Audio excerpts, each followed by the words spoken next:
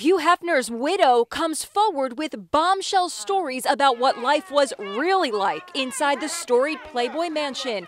And big surprise, she says it was neither sexy nor glamorous. I just knew it was time to just tell the truth, because the promise was killing me. Crystal Hefner says she made a promise to the 91-year-old Hefner before he died that she would only say good things.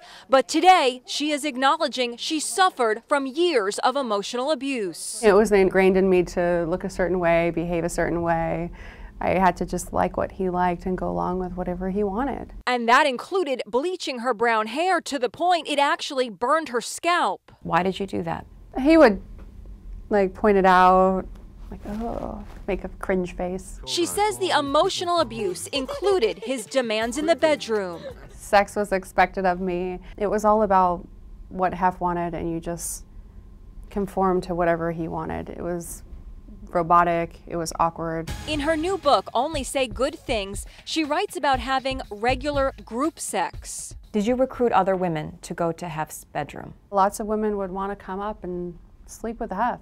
She says she began to dread their sex life. I would be sitting with him in movie night, and he'd pull out a little tissue that has his little Viagra pill and he'd take it. Like, oh, okay, I guess it's on today, and I'm going to have to do this.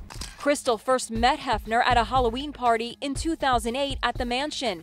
She was 21 and came dressed as a sexy French maid. He was an 82-year-old American legend. All of a sudden, Hef's gaze fell on me, and he invited me in, and then I was inside the enclosure, and it was surreal, and I did feel really special. She says she hoped the Playboy Mansion would offer a fresh start after a difficult childhood. When I was young, I didn't really have a stable home, and so maybe part of that was thinking, wow, this is a place I could really belong.